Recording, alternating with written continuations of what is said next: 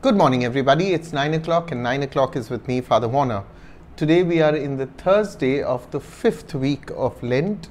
Our text today is taken from John chapter 8, verse 51 to 59, and I've simply entitled today's teaching, I Am. Let's read the text first. If you can open your Bibles and keep your Bibles open for these teachings, because John chapter 8 is a little tough sometimes to wrap your head around. So, chapter 8, verse 51 to 59. Very truly I tell you, whoever keeps my word will never see death. The Jews then said to him, now we know that you have a demon.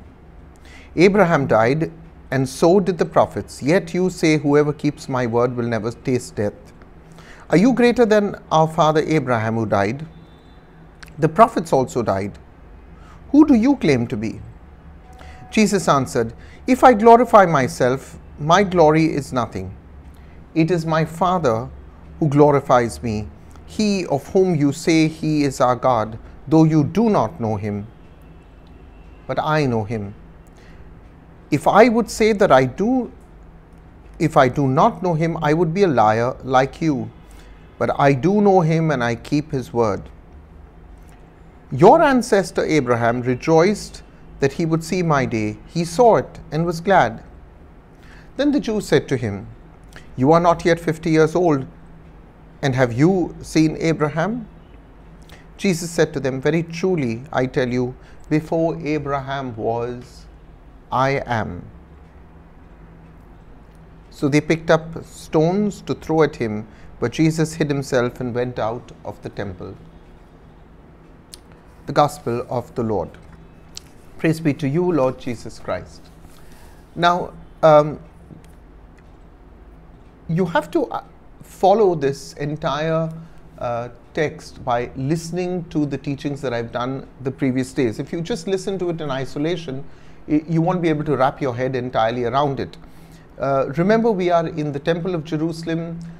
This is the second recorded incident of Jesus coming to the Temple of Jerusalem for the Feast of the Tabernacles. In the Gospel of John, he comes to Jerusalem several times, and chapters 7 and 8 are events that record what happened prior to the Feast of the Tabernacles, what happens during the Feast of the Tabernacles, and then finally what happens after the Feast of the Tabernacles till Jesus leaves the temple as we heard it today.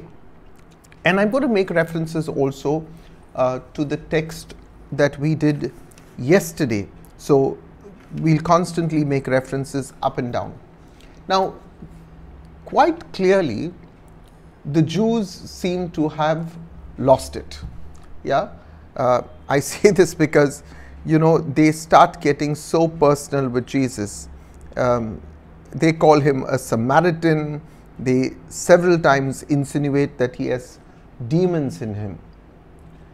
They have absolutely nothing concrete to accuse Jesus of.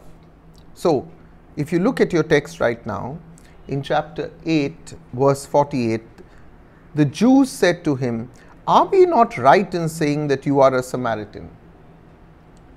And then they go on to say, you have a demon. They claim he's possessed. This was a racial slur, make no mistake. The Jews detested the Samaritans. I mean, they simply detested them. I don't know whether I've explained this to you, but if you were traveling from Galilee to Jerusalem, from Galilee to Judea, Jerusalem being the capital of Judea, in between the two territories was the Samaritan territory. And the Jews would rather walk several days extra around it than walk through the Samaritan territory. That is why in the Gospel of John, Jesus walking through Samaritan territory encounters the woman at the well, and she is actually making fun of him. She says, you a Jew, you a rabbi, you are asking me for water to drink. I mean, like, come on. Now, previously in the same chapter, in chapter 8, you will realize that they insinuated in verse 41, they insinuated that Jesus was of illegitimate birth. Let me read this. You are indeed doing what your father does. They said to him, we are not illegitimate children. And before this, they even ask him, well, who is your father? We've heard that text also. Who is your father? Where is your father? And who is your father? But nothing stops our Lord from declaring the truth. Remember, already in chapter 8, he has said to us, if you continue to abide in me, the truth will set you free. Nothing stops Jesus from declaring the truth of who he is. He is the great I am. And we hear this at the end of in verse 58. Incidentally, he also said it in chapter 8, verse 24. But in the RSV translation, it is recorded as, they said to him, in 24, he says, I told you that you would die in your sin, for you will die in your sin unless you believe that I am. And then the RSV translation adds the word he, but he clearly declares he is the great I am. So twice in chapter 8, he will declare himself the great I am. Now, to us living in this modern age, you know, when you say I am, it almost sounds like a conjugation and grammar. But not to a Jew. Notice that Jesus does not say, before Abraham was, I was. He says, before Abraham was, I am. The first Jew to hear those words, I am, was Moses. If you look at your Bibles and you go to Exodus chapter 3, verse 14, in Exodus, from a burning bush, I mean, imagine Moses had to go back and tell them, well, God spoke to me. What did God look like? He was a burning bush. They might have thought he was a little off his head. But God sends Moses, and God says to Moses, when Moses asks, who should I say has sent me? God says, I am. Tell them, I am has sent you. I am who I am. Thus you shall say to the sons of Israel, I am has sent me to you. Now, the Jews listening to Jesus, proclaiming the very same words that they had in their law, in the book of Exodus, which was their law, chapter 3, verse 14, the Jews now listening to Jesus proclaiming these words knew right away that Jesus was claiming to be God, nothing short of it. Before Abraham was, I am.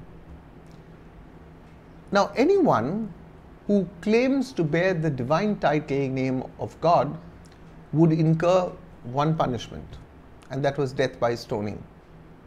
This was the punishment for blasphemy, and it is no wonder that verse 59 tells us that they picked up stones to throw at him. Now, John's Gospel is the only one to have 7 of these I am statements of Jesus, 7 of them. Ego eimi, that's the translation in Greek, ego eimi, the 7 statements of Jesus. These 7 statements of Jesus is John's presentation of who Jesus is. The I am statements in the fourth Gospel, in the Gospel of John, make known Jesus as the source of life. He is the source of abundant grace. And in that sense, they signal the very presence of God. Now, contrast the I am statements, and this is very, very important to do because we must do this. Contrast the I am statements to the I am not statements of John the Baptist in the beginning of the same Gospel. So if you look at St. John's Gospel, chapter 1, verse 20, verse 21, verse 27, John chapter 3, verse 28, John has I am not statements. And John confesses, 1, I am not the Messiah. He says, I am not Elijah. Then he says, I am not worthy to untie the thongs of his sandals, and he'll go on. The I am not statements. So John was very clear who he was not. And Jesus, on the other hand, is so clear who he is. It is undeniable who Jesus is claiming to be. He is God. And as I said, even the Jews understood what he was saying, and that is why they picked up stones. They understood clearly that he was claiming to be God. Make no mistake, in all their hate, in all the name calling that they did to our Lord, that we have spoken of earlier, by picking up the stones to stone him, they actually acknowledge that he is God. Yeah? By simply picking up, because they heard him say he is God. And then they pick up stones, because for them this is blasphemy. But if they thought that Jesus was, a little, if I may say, off his mind, they would have said, this guy, he's not all there. Let him go. Oh, no. They knew clearly what Jesus was saying. Now, the question that we need to ask ourselves is, if I accept Jesus as God, as my God, then I will have to do everything that he says. Yesterday, Jesus said to us in chapter 8, verse 31, if you wish to abide, the word is abide. If you wish to abide in my word, if you abide in my word, then very clearly he said, only then can you be my disciples. Only then, he says, will you know the truth. Only then will the truth will set you free. Only then, verse 35, you will have a permanent place with me. Only then, he says, the Son will make you free, and you will be, as Jesus promises in verse 36, you will be free indeed. And in verse 51 of today, he says very clearly, you will never see death. You will never see death, if you abide in my word. So I want to say this to you. The choices that we make, and I said this at Mass yesterday, and I do hope you watch the Mass, because very often at Mass I do not do a teaching as I do here. I appeal more to the heart. And yesterday at Mass I said, the choices that you and I make have eternal consequences. I may make a choice for today, but the choice I make, the consequences that that choice has is forever. Yesterday or day before yesterday, I had a friend come over, Kevin and his wife, Pam, and it was their silver wedding, and I was talking to them after Mass with their lovely son, and I said to their son, I said, most of us continue to preserve our life. We work towards our life. We are not working towards our soul. We want to preserve our life, well as we let go of our soul. And I want to say this to you. Work so that our souls may be preserved. Your life will end at some stage. Your soul is eternal. Jesus says the choices, not Jesus says, or rather from the words of Jesus we conclude that the choices we make have eternal consequences. And in fact, he says it also. He said it yesterday.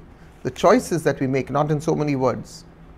He says, I told you, you will die in your sin. You will die in your sin unless you believe that I am he. The choices that I make today have eternal consequences. So with this I want to end. Do we need more proof? What really will it take us to bow down to His Majesty? Of late I met many young people caught up in their own excuses. I have really been suffering in my heart with my own parish here at St. Stephen's when I find young people missing, young couples missing, people just not coming to church. And I'm sure this is a phenomenon everywhere. We tend to fool ourselves very often because we see our churches relatively crowded. But so many people live for the preservation of their life on earth rather than for their souls, eternal souls, which could be damned. So many people making excuses, denying God. I said this 2 Sundays ago. I was really, really upset when I came to know that one of my parishioners told her 12th standards going son, and I know several of them, you don't need to go to church on a Sunday, you need to sit home and study. And I'm thinking to myself, how can a mother teach her child to break willfully the commandments of God? Would that same mother say, my son, I give you permission to go and fornicate with another woman? Break that commandment too. My son, I give you permission to steal from our house. Break that commandment too. You see, we are breaking God's commandments. We are denying God's existence. We are denying the faith. And I agonize. And I ask myself sometimes, what can I do to convince people otherwise? The answer really is in God's word. I want you to read it. I want you to devour it. I want you to study it. I want you to pore over it. God and His word are one. Because here we will find the great I am. And when you do what I call knee-mail, not email, knee-mail, on your knees. When you do email, when you do knee-mail Him, not email God. When you do knee-mail God, He will be happy to hear from you. So let us pray for one another. You pray for me. I pray for you. Let us pray for the souls of all those who have abandoned God here on earth. And ask God in the season of Lent for a contrite heart for our own sinfulness. You and I know our failings. Beg the Lord. Say, Lord, I am sinful. I know my own sins. Pardon me, forgive me. I am so ashamed when I think of how often I give in to sin. I live for the day rather than preserve my soul for all eternity. Amen. The Lord be with you. And may Almighty God bless you, the Father, the Son, and the Holy Spirit. Amen. God bless you all. Don't forget to like this video. Leave me your comments. I read a couple of them. Somebody said to me, when I met them, they said, Father, I write a comment. It's very hard to put a comment to a face, but I'm kind of getting the names. I also noticed that some of you, for the Mass intention, put several intentions, the same person putting several intentions for the Mass. I, of course, see it later, but we keep you all in our prayers. There have been several of you writing in, asking in for prayers for your loved ones, your relatives who are sick. I want to assure you, I pray for them. I pray for them. And God bless you. God bless your love for me. And pray for me. Pray for yourself also. Have a good day, everybody. To our donors to the Love, Joy, Hope Foundation, thank you, and thank you.